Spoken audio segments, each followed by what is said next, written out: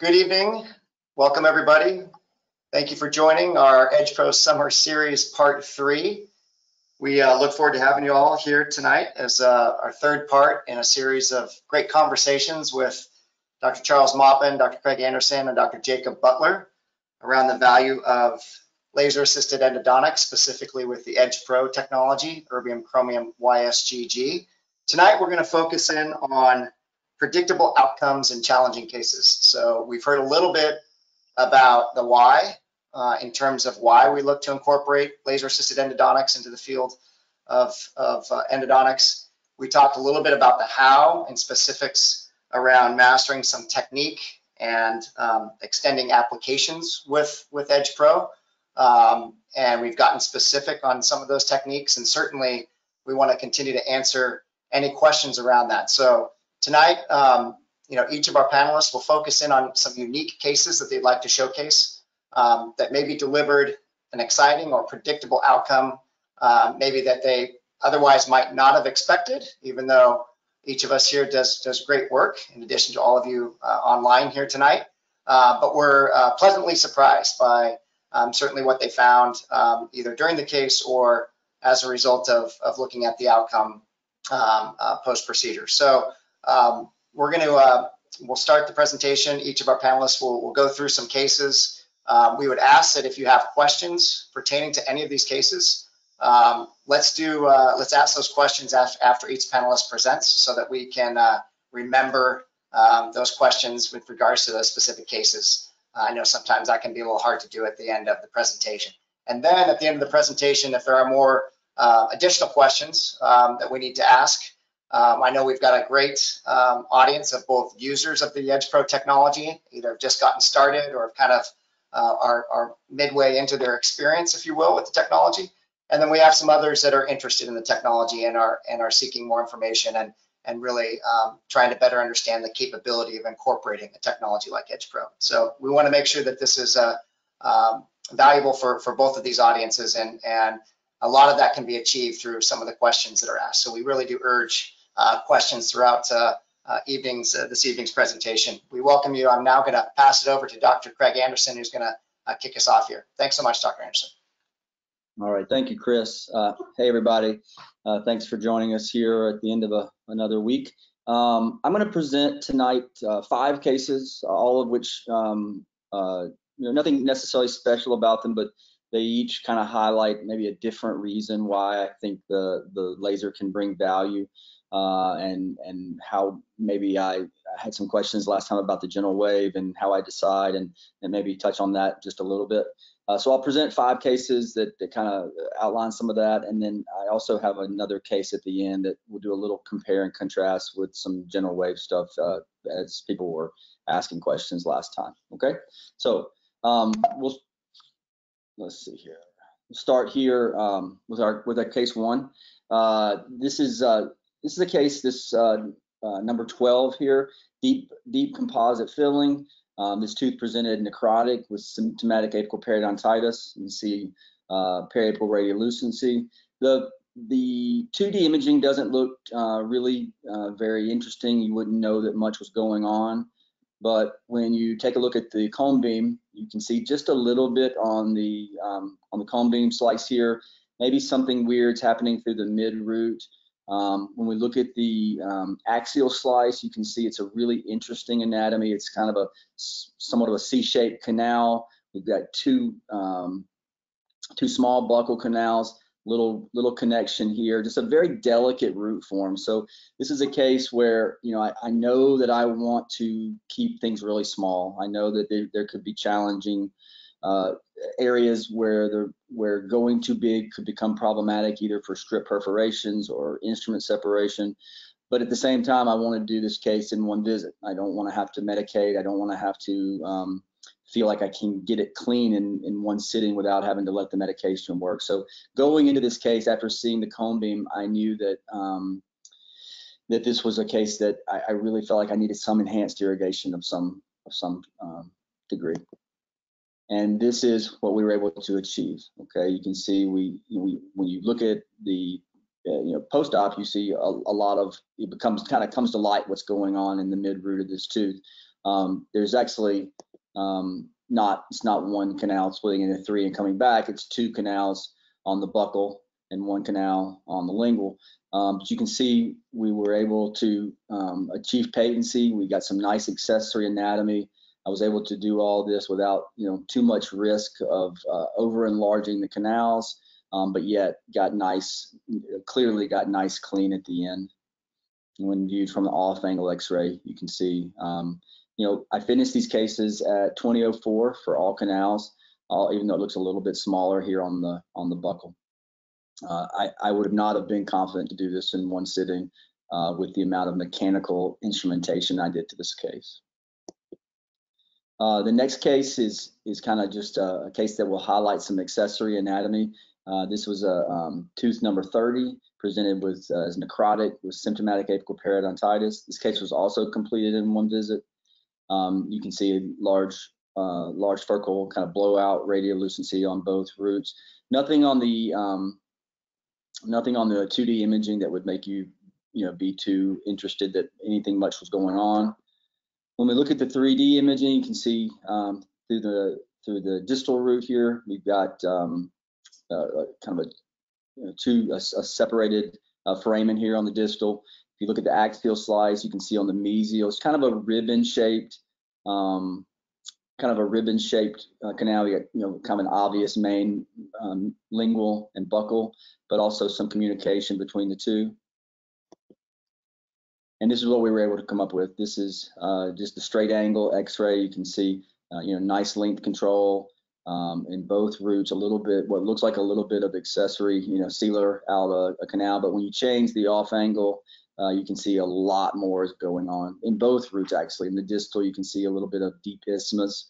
In the mesial root, all kinds of communications between the main mesial buccal and mesial lingual. On the post-op CBCT, it becomes much more clear exactly how much is going on in this root. So again, this is a tooth. When I was doing the case, I was just all over the place. I kept hitting roadblocks. I irrigated and used my laser multiple times. I know for sure, had I not had the laser at my disposal, I would have not felt comfortable doing this case in one sitting. The third case I did actually this week, maybe, or late last week. This was a really interesting case, and this is one of the cases I mentioned where I can kind of contrast my laser experience with my general wave experience. This case presented as symptomatic irreversible pulpitis, symptomatic apical periodontitis. Okay, again, nothing about the 2D imaging is very interesting, but when you look at the 3D imaging, there's something going on here on the furcal side of the mesial buccal root. You can see the main canal here, but even on the 3D imaging, it was not perfectly clear what was happening. I just knew it didn't look quite right. When we change to the axial slice, you can see the mesial buccal root here with two canals, palatal root here. But again, this furcal aspect of the distal buccal root, something is going on there. So this is a case where I didn't, if I was going to try to use gentle wave, this might be a contraindication. Not necessarily that it would cause a problem, but for me, with my risk tolerance, I would not necessarily want to use the gentle wave without knowing what this is and what some of the possible outcomes would be if I got that, if I ran a cycle. So I didn't. I think that's one of the pluses of the laser is that I can titrate my treatment. If I want to just treat the mesial buccals or just treat the palate and leave the distal buccal alone, I can do that. Okay, so that's what I chose to do here. I actually ended up running, when I got inside the canal, there was not a big defect. There was no bleeding. So I did end up using the laser not only on chamber mode, but into the canal without any problems. But I wouldn't have felt comfortable doing that with gentle wave.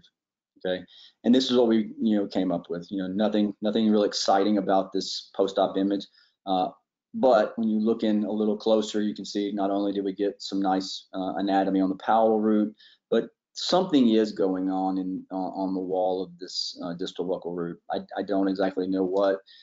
Patient's aware that I'm not exactly sure what's happening, but we cleaned into it. We've got sealer in it, and we've given the tooth a chance, and I was able to do it comfortably for the patient without any concerns on my part that I might cause any unexpected damage. The fourth case is another unusual anatomy case. This case presented as necrotic with symptomatic apical periodontitis. Okay, cone beam shows maybe a little more extensive damage here and a lingual positioning of the root. All right. Again, similar to the other case, the distal root's got this kind of C-shape-ish anatomy to it. You can see one really broad distal canal. If you look at the slice over to the right of the screen, you can see that while it may start off as one, it goes to two at some point down the canal. So I knew going in this was going to be a very challenging case to clean into some of these deep isthmus areas, and not wanting to over enlarge my canal, because if you look here, the invagination on the furcal side of the distal wall really doesn't leave a lot of room for air for over enlarging the canal. So I wanted to keep things as small as possible. And this is what we came up with. Okay, unlike the case I showed earlier where I was able to navigate more fully with true canals and make more paths down, this one I wasn't as able to do that, but I was able to get pick up lots of accessory anatomy in that distal root, and I was able to complete that in one sitting. The last case I'm going to show here is a case with severely calcified canals. All right, tooth number 30 here, presented as necrotic, asymptomatic apical periodontitis. You can see very standard lower molar anatomy, lesion on the mesial root, very faint canal present on the 2D imaging. If you look at the bite wing especially, you can see just really kind of a block of dentin there. Okay. But after lots and lots of long visit, tons of hand files, multiple rounds of using the laser, I'd get down a little bit, I would peck and peck and peck and make my way, enlarge a little bit, run the laser, run the chamber. I'm not sure that I had to have the laser to achieve the unblocking of the dentin and make my way to the end, but I do feel like it helped and made the treatment made a difficult case manageable or at least help expedite the process. Okay, so you can see a little bit over enlarged by kind of what I like to do, because we were doing some searching for canals up here in the top, but in the end we were able to keep a nice conservative shape to the bottom, and we were able to obviously get very nice patency on a difficult case. This is the other case I mentioned. This is actually a general wave case. Chris may not want me to show a general wave case, but I think it will make for a nice comparison, because what I get asked a lot is, how do I pick which modality I want to use, general wave versus edge? And what's interesting is you can never do the same tooth twice, right? You can't do it once with general wave and then once with laser and see which one you like. But I just so happened to do this case, and in the very next case literally was this case. And if you look at these teeth, they're almost identical, right? You've got crowns on them, you've got very calcified canals, and you've got a lesion on the mesial root. This one actually has lesions on both, but in 2D, they look like the same tooth. So this is probably the closest I've ever been able to come to doing the same tooth twice, and it happened back to back. So I thought I was really excited. So I did one with laser and one with general wave. And you can see the results are very similar, right? This is the general wave result. Very similar look at the top, kind of the same troughing patterns, a little bit bigger shape at the top, and then very delicate anatomy at the bottom with some nice patency. If you were to compare these two teeth, again, they're not exactly the same, but they're pretty darn close. You can see that the result is basically the same, and I think that's what all clinicians are trying to do. We're trying to compare technologies and see which ones work best. And I know those are questions I get asked a lot. And I think there's maybe this idea out there that general wave cleans better, right? I think it cleans great, but I think the jury's probably still out on whether either of these technologies clean better. I think the reason I'm showing this is to kind of definitively make the point that they both work great, and that there's no reason to think that laser is some some technology that's is not as good as the gentle wave. So I just thought that was a nice compare and contrast. So that's all I've got. I'd love to take any questions. If anybody has anything about any of these specific cases, I'll be happy to scroll back to the case in question, and we can maybe highlight some of the answers that are needed. Great. Thank you, Dr. Anderson. Great variety of cases. And yeah, we really do appreciate you showing the differences between technologies, and that's what this is all about, is to show how they can certainly demonstrate comparable outcomes, which is great here, and for you to have that experience is really that's very helpful. There are a couple questions. Number one, on case 2, you mentioned several roadblocks throughout the case where the laser helped you. Can you speak in a little more detail about how you use the laser to address those roadblocks? So this case, I think this is the one in question. This case is actually a little older. This is maybe 6 months ago, something like that. And I'm still in my learning curve with laser for sure, but I was a little bit less versed when I did this.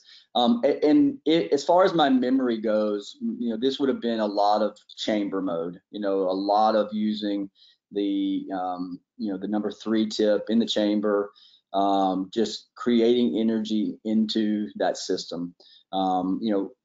Even with my skills now, I don't know that because of all the roadblocks here that I would necessarily be wanting to put the laser tip too deeply in there, for fear of, even with my hand instruments and with my rotaries on this case, I was almost every time I would put it in, it would go a little different direction or hit something. So I was very weary of where I was putting my instruments and the risk of fracture with just mechanical instrumentation. So I didn't want to do that with the, certainly with where I felt like I was in my skill set with the laser. So this was mostly chamber, pick, try rotary, get down, go back with the laser, just to kind of keep force and irrigant into the areas beyond where I'd cleaned so far. Right. Another question here is, in regards to the cases where the sealer extends into the apical ramifications, how close to the apex did you take the laser?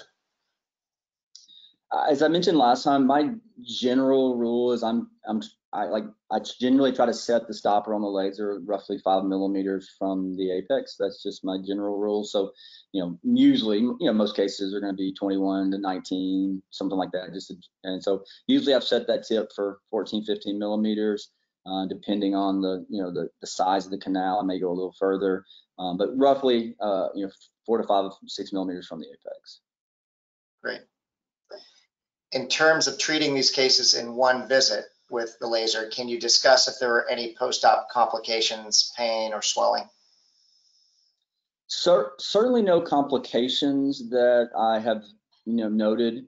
As I mentioned last time, not the whole thing, but one of the reasons I explored this was to try to transition to a one visit and practice both with general wave and laser, and that came with a lot of fear. I was a 2-visit guy for over 10 years, and in my general dentist years, and so that came with a lot of fear.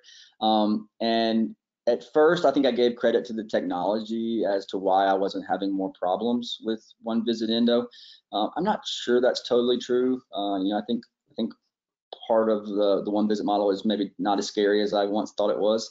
But no, I've not had any what I would call problems. I would say my post-op sensitivity and pain is basically the same as it was before. Before I went to one visit.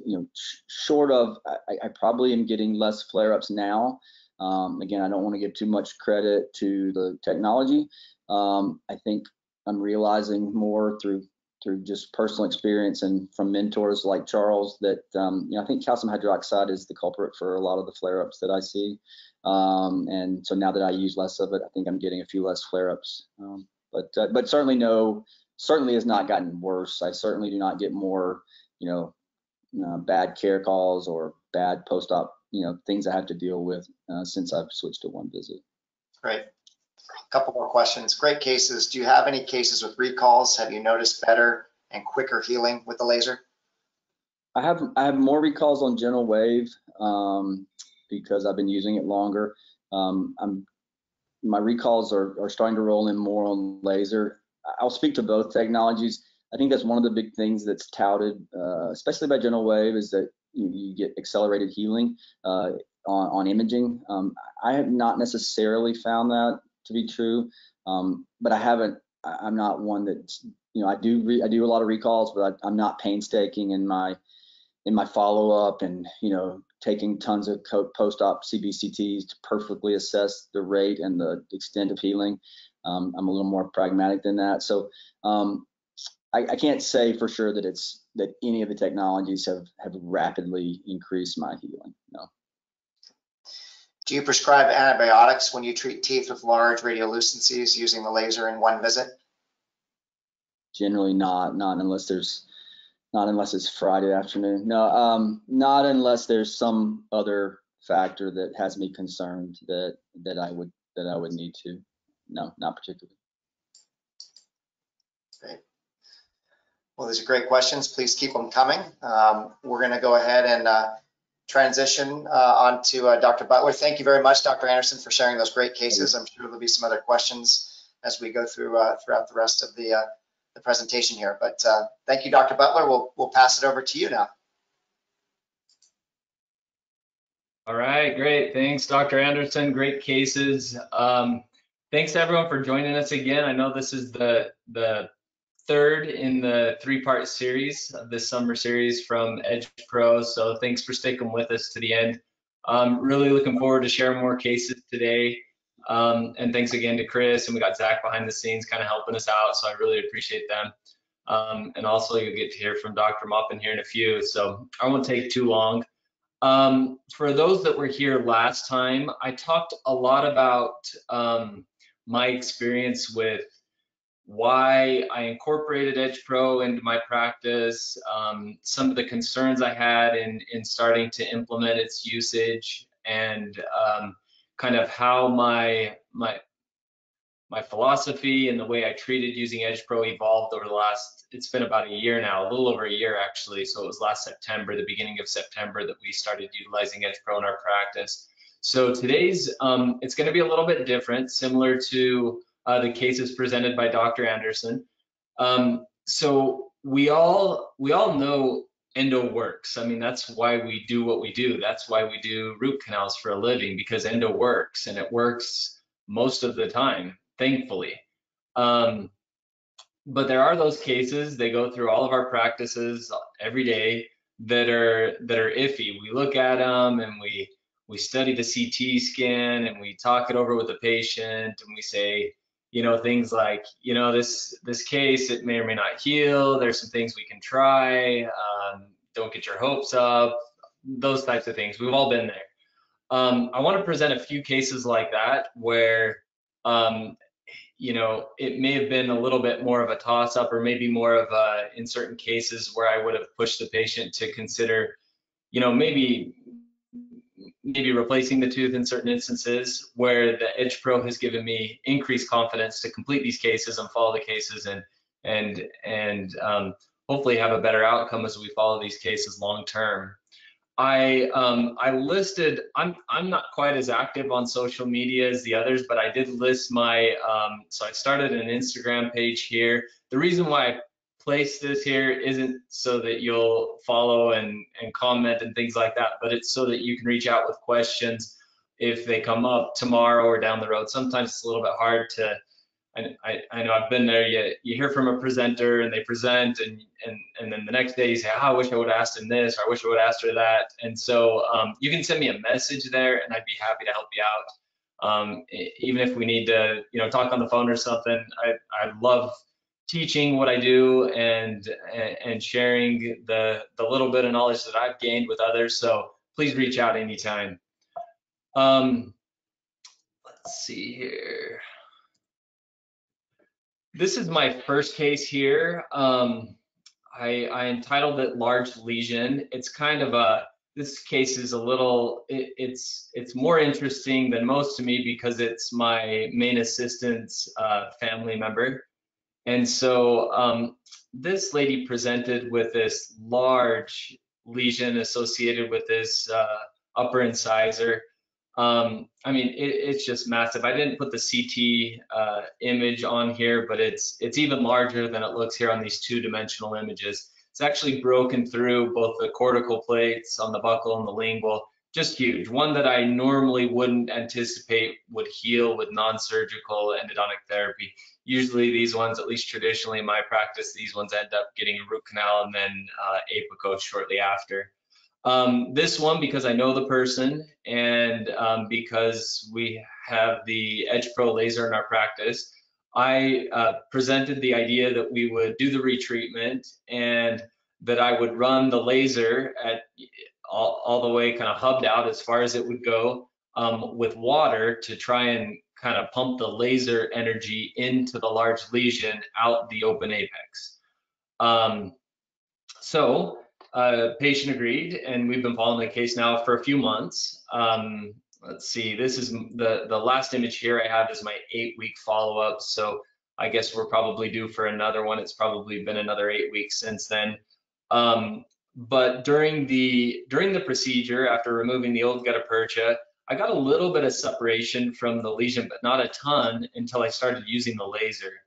And then once the EdgePRO was activated, I just got all kinds of just fluid and gunk and separation out of that huge lesion, as you might expect, followed by bleeding from agitating the tissue that was there beyond the root.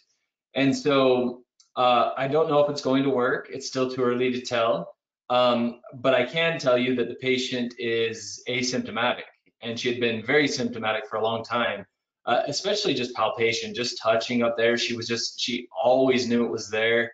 It wasn't ever like a severe pain for her, but she always knew that it was present. And within a short time, I mean, we're talking a couple of weeks, she said that the discomfort had gone away. And so we're just kind of just leaving this one alone to see kind of how it responds. The idea behind running the EdgePRO beyond the end of the root is to basically I was just trying to disrupt anything that I could. Similar to how we do it when we do apicoectomies, where we curette and we scrape and we try and disrupt everything that we can and remove everything that we can in order to stimulate the healing of the tissue. And so that's kind of something that I was trying to do non-surgically by incorporating the EdgePRO. I did it in one visit. Normally, I would have, had I attempted this non-surgically before, I would have used probably Vitapex, calcium hydroxide of some sort. Usually we use Vitapex. I would have probably recalled the patient several times and replaced it over and over and over until we started to see some bony healing. But this one I did differently. Patient was okay with the experiment, for lack of a better term. And so I hope to be able to report some good findings on this over the next several months and years. This is case 2. So this is how the patient presented to me. This tooth had already had a root canal and it had had apicoectomy as well. And so you can see it better on the axial slice of the CBCT, but there was definitely evidence of probably an MB2 here. Just kind of this lesion. You can see this bevel from the apicoectomy, so it wasn't kind of maybe wasn't resected as well as I would have liked. I didn't do the surgery; it wasn't done in our practice, so I don't know the circumstances behind it. But it had been done many years prior. The patient didn't even remember when. The root was already short, so we talked about, well, do we go back in, do another apical? The patient was really adamant about trying to save the tooth. I talked to the patient about the EdgePRO. I said he was a really great guy, really interested in learning about what it was that we were going to be doing differently from what had been done before a number of times on this tooth. And so I presented the option to utilize the EdgePRO to treat the tooth non-surgically. And so tooth also had a sinus tract, as you might imagine, from that lack of the buccal cortical plate there. This is the post-op x-ray over here on the right. This is the pre-op. So I actually, I treated the whole tooth, not just the mesiobuccal root. We found MB2, and I also treated MB1, and I was able to, I don't know if I don't know if I just pushed the old root canal filling that was in there, the filling that was placed during the apicoectomy. I don't know if I just like pushed it out into the lesion or what, but I was able to get patency pretty easily. Maybe it was soft. And so I treated the entire tooth with the assistance of the EdgePRO laser. I have a video that I want to show you because I also, so I used tip 1 to disinfect the root canal system here as part of the root canal retreatment. But I switched, after we were finished, I switched to tip 3, and I got just kind of a quick video. I had my assistant do it with her cell phone here. So it's not the best quality, and we were kind of moving around a little bit, but I'm going to show you how I was just kind of running the EdgePRO laser with tip 3, just at the preset settings, no special settings or anything, into the sinus tract. Looks like the sinus tract, after looking at it now, kind of had a couple of exits. And you'll also see, some sealer. Maybe it was my sealer, or maybe it was, part of what was left behind from whatever I pushed out from the previous apicoectomy. But you actually see some of that kind of coming out here once the video runs. So I would just kind of insert it, fire the laser, and then just pull it out slowly. And you can just kind of see, we're just kind of getting some kind of that gunk coming out, some sealer or whatever it is that's coming out.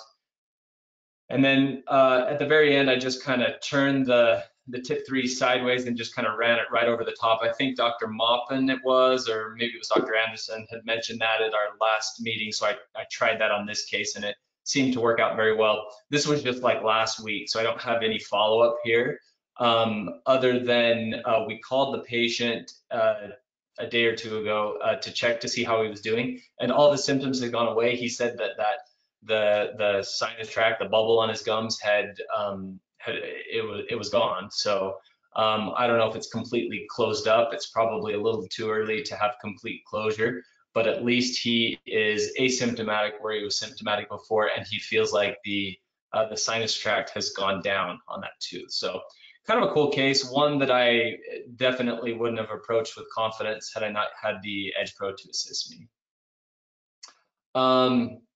Dr. Anderson presented a case similar to this, one with delicate canals. This one looked pretty similar to his, 2 buccal canals and a palatal canal.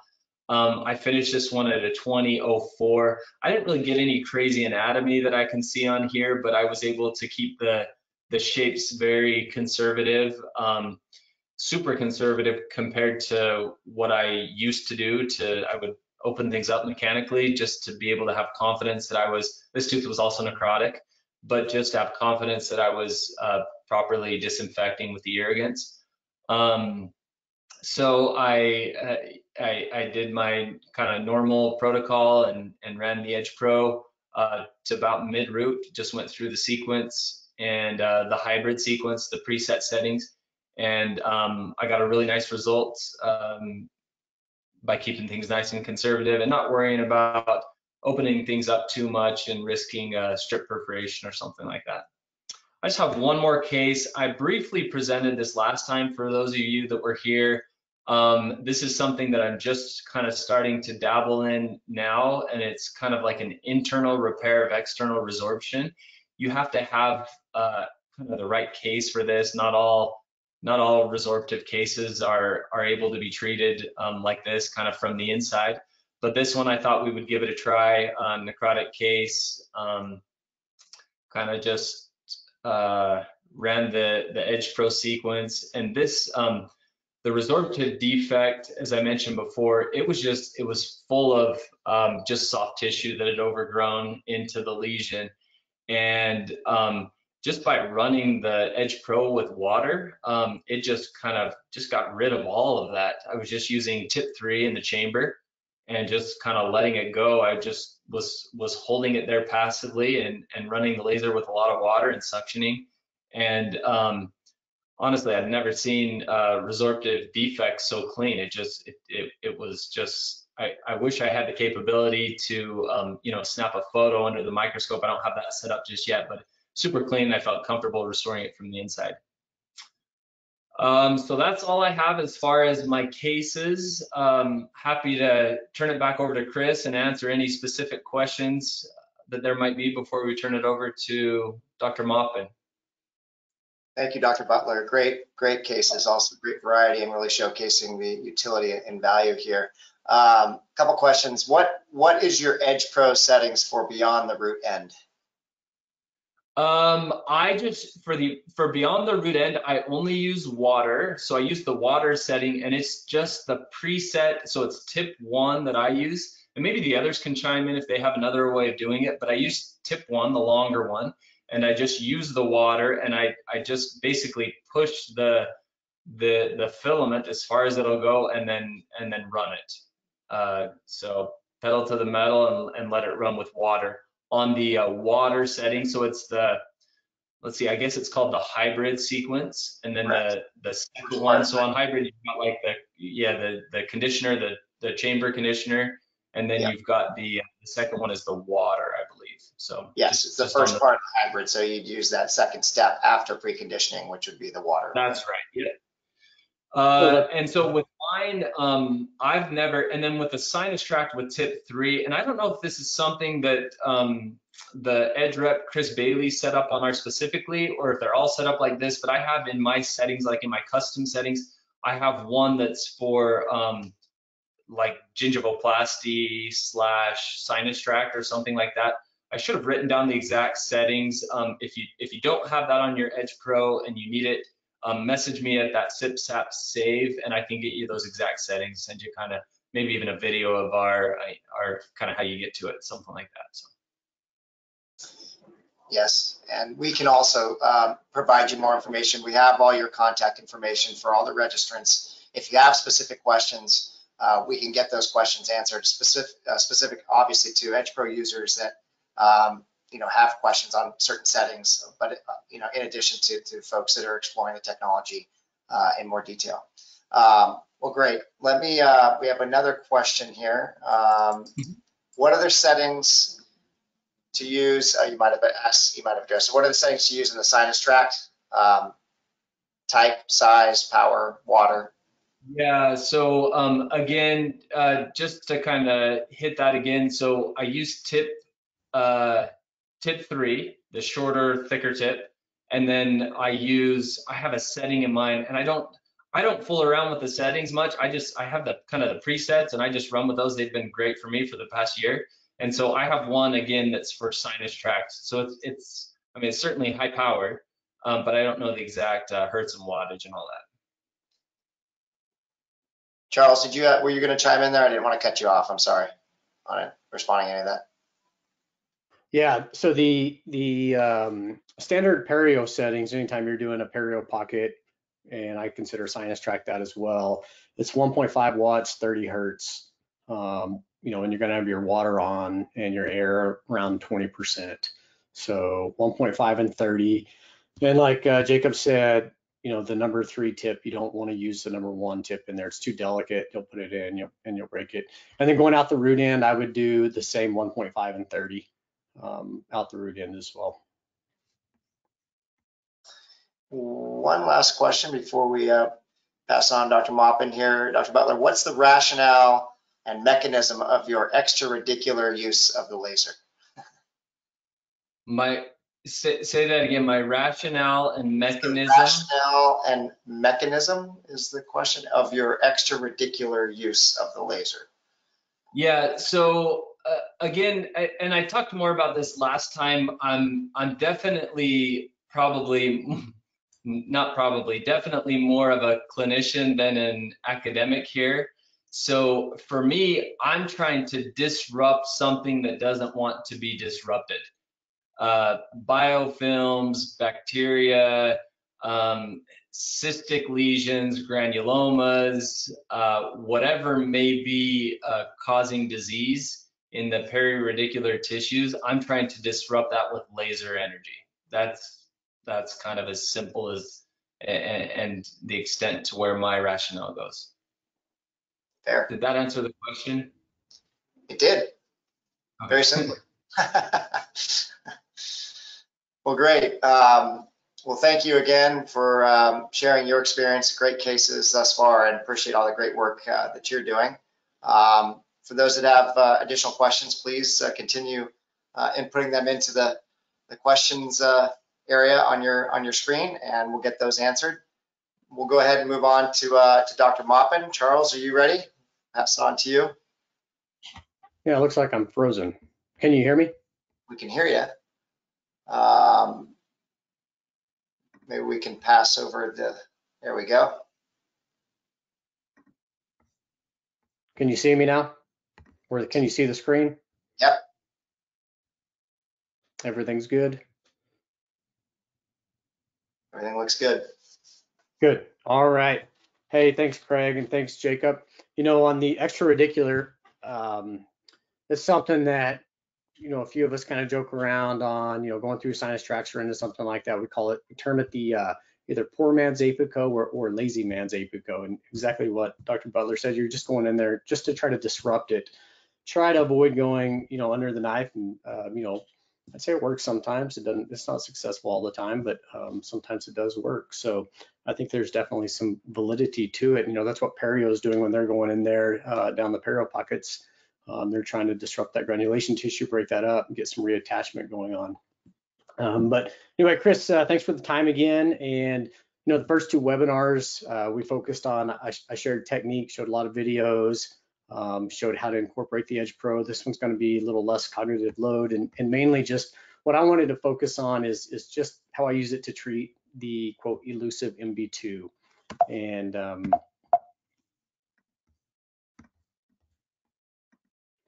And so we'll start off with this case here. This was a 6-month recall that was actually in the office today.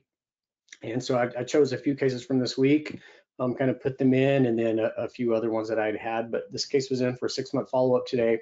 Treated both 13 and 14. This was the pre-op on the left, post-op on the right. And you can see we have 4 canals treated to their full apical extent on the number 14 there on the post-op image.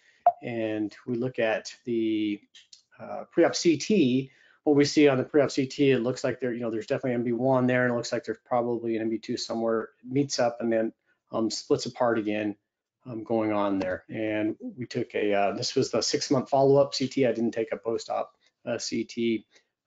Don't do that much unless I want to show something here, but occasionally we do. But you can see that we replicated the pre-op anatomy present in our follow-up CT there. So canals joined, and then we got the apical split, you know, down in the apical thirds, filled with, you know, sealer, maybe a little mixture of sealer and GP both there. This was the sagittal slices pre-op and post-op, and you can see the multiple ramifications coming off on the MB root apically.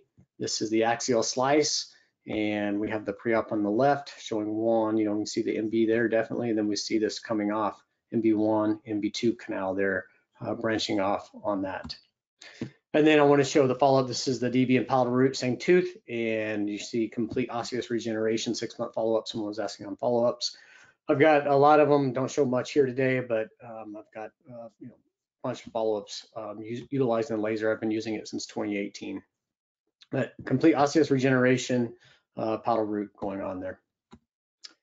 Another MB2 case here, tooth number 3, and pre-op CT. You can see that there's 2 MB canals there. It looks like there's a little anastomosis going on between the 2 in the apical portion, and then maybe a little bifurcation going on. And you see that the post-op CT, 4 canals treated to their apical extent. It does look like we feel something going on in the anastomosis there. This is a 3-month follow-up going on here. And you can see that we have some osseous regeneration going on, decrease in size of the findings, MB and DB roots. Again, we got the cortical plate being reestablished, and then what we see is the anatomy being replicated again as well, filling of the anastomosis between the 2, and then continued filling of the MB2 canal to the full apical extent. The DB and palatal findings are significant. You can see that the new osseous regeneration occurring there on the DB root, and a lot of new osteoid forming there, and then the palatal root also decreasing in size. So we're kind of going to go through this quick here today. MB2 here, I think I've showed this one here before, but it's basically just the steps that I take. Access into the tooth, it was basically necrotic. First image is right after access, second image running the laser, the coronal conditioning mode, and then after instrumentation running the laser third image, and right before obturation. And you can see how delicate the shapes were and conserved the accesses and everything was again cleaned to the full apical extent. Tooth number 14, this was a calcified brick.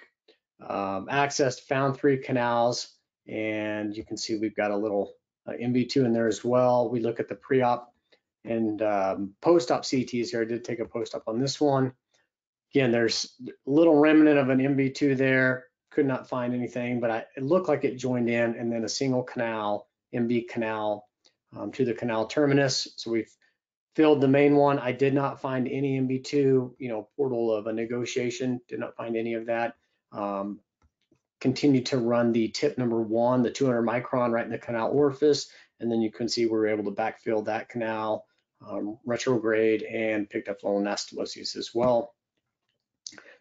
Another number 14, calcified, pretty calcified tooth here, and you can see a little line coming up from off the MB1 up to the MB2. Let's look at the CTs here. This anatomy, pretty crazy anatomy going on this one here.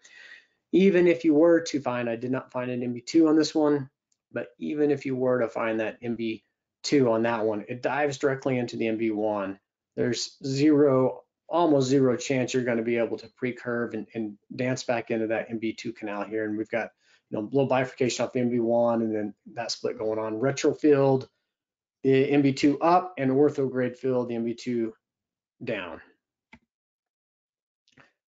Tooth number 14 had some complicated anatomy going on here. When I took the CT, there was furcal bone loss going on in between there, and gave this patient somewhat guarded prognosis based on the pre-op image, agreed to treat it, and we treated it, and we were able to fill some anatomy there in the furcation. Did not find a MB2 on this one, but again, you can see through activation of the irrigant in the MB1 canal, it retrograde filled the MB2 up, made a little loop, and then orthograde filled the MB2 down there. And you can see based on the CT, we actually see that the pre-op on the left, the little anastomoses between the two. And when you see that, it's good luck getting back into that canal there. This is a 6-month follow-up image. So immediate post-op on the left, 6-month follow-up on the right, showing complete regeneration in the furcation area, decreasing size on the MB and the DB findings there. Another number 14 here, some anatomy present, palatal root. We've talked about patency before, but wanted to focus on the MB2. That's what we're focusing on here. Oftentimes you have that just hard stop at a 14, 15, 12 millimeters, somewhere around there. And a lot of times it's because the MB2 is taking that 90-degree curve right back into the MB1 canal. So when I have that, I'm spending a lot of time activating the irrigant in that MB1 orifice. This case was Monday of this week. So as I kind of wrap this up, tooth number 15, this was on an elderly gentleman. He had trouble staying open. We all have those cases there, limited opening, difficult opening. You can see the immediate post-op there on the right. And this is the CT. I'm gonna show you a little video. Axial slice, looking here.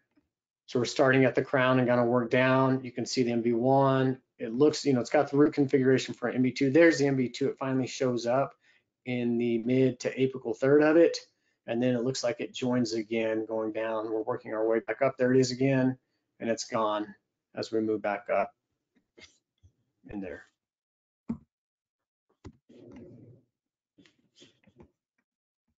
And here is the coronal sections here. So you can see based on the pre-op image, we've got MB1.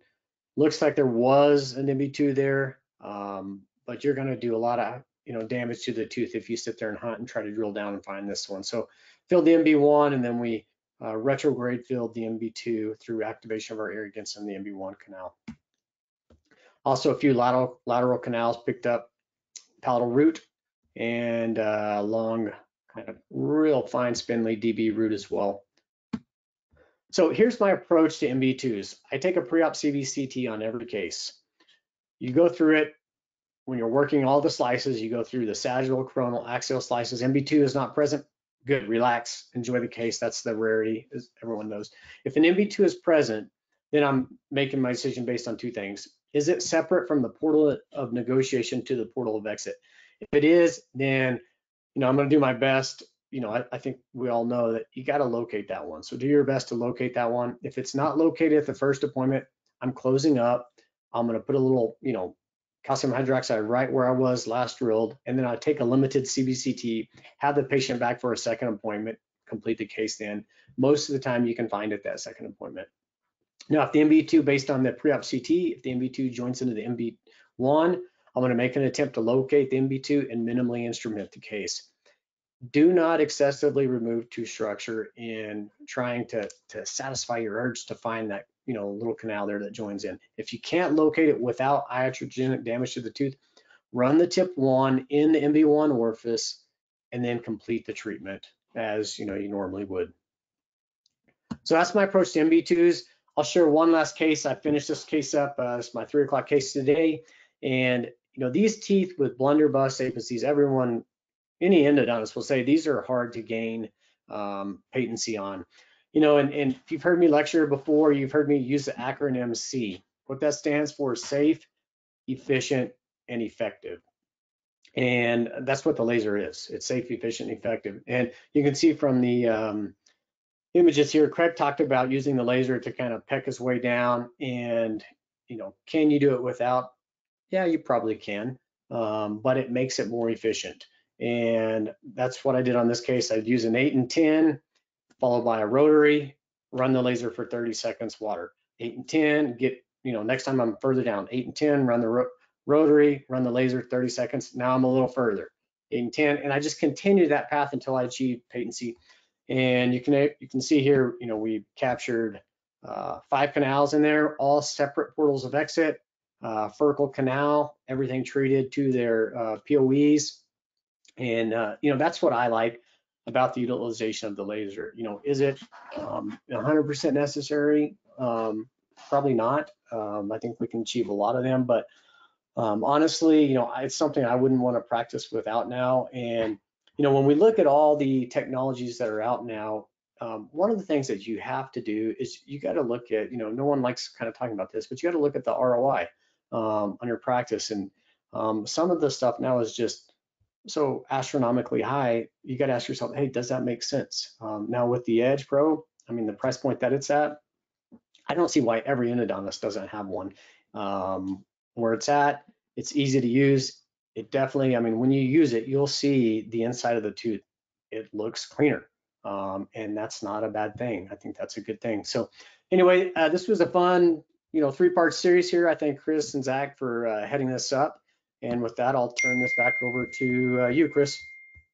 Thank you, Dr. Moffat. Great case to finish on. I'm not going to let you off the hook that easy. I know the intent for tonight was to focus more on really showcasing some interesting cases, and you guys did just that. So thank you for that.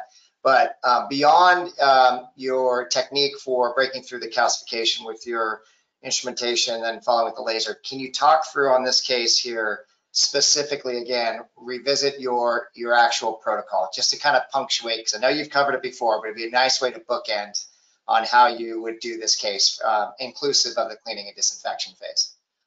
Yeah. So the first thing, necrotic case, open into the case. As soon as I access into the case, I'm using tip number 3, 2 watts, 20 hertz for about 45 seconds to a minute, water only, water's on full blast, and I'm running that. And then I'll drop in a 10 file is what I always start with, and I'll take it as far as it goes. If it goes to, all the way to length, great. But in this case, it did not. So I took it to as far as it went, and then I run a rotary 1 millimeter short of that, 1504 rotary, and then I'm in with my tip 1, 1.25 watts, 50 hertz, and water. I'm just doing water. It's very fast, very efficient. You can use EDTA if you want, and that may help a little bit. But I just grab the handpiece. You're toggling back and forth. Assistant's holding it, filing. She's holding the rotary one. I run the laser, hand her that handpiece back. And so you're constantly just doing that. 10 file or 810 file, 1504, 1.25, 50 watts, 1.25 watts, 50 hertz, water, 30 seconds in each canal. And then back to your handpiece until you get patency.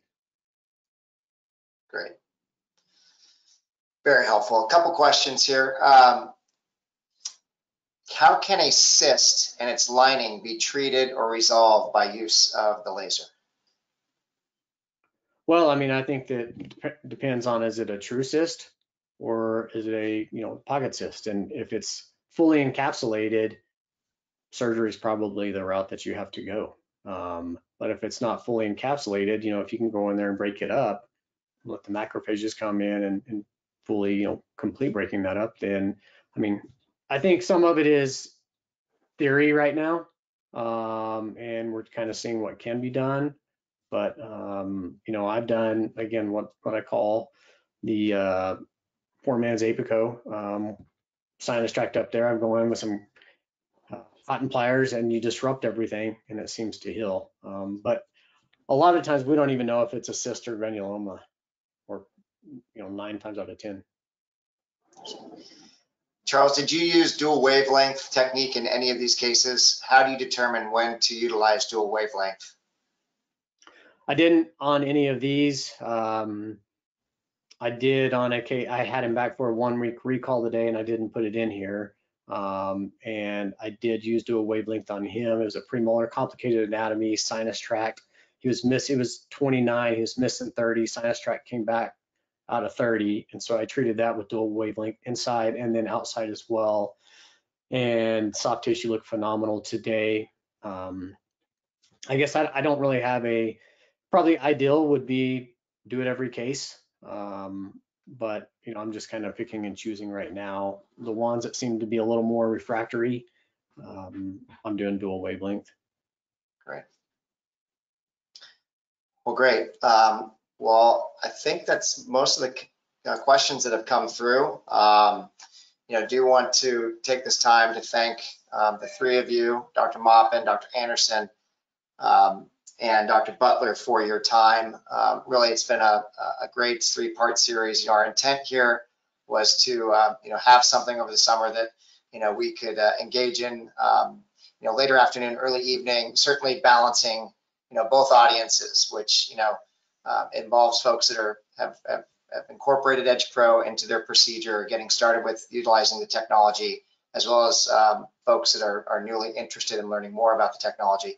It's a delicate balance, right? Because there's so much information, and so much of what you're talking about is so helpful to the existing user. They want more, and to the prospect, they're intellectually still very curious. So as we go forward, we're going to look to structure more of these webinars that maybe can separate these audiences and allow us to go deeper into technique, into adjunctive uses of EdgePRO, and really dive into mastering how to incorporate this technology as you all are doing here. So doing that, and then also continuing to provide information to the newly interested who are seeking to incorporate this technology into their practice. But nonetheless, it's been a very successful 3-part series, and thank you all, 3 of you, for participating and sharing your wealth of knowledge and experience. So other than that, I think that's it for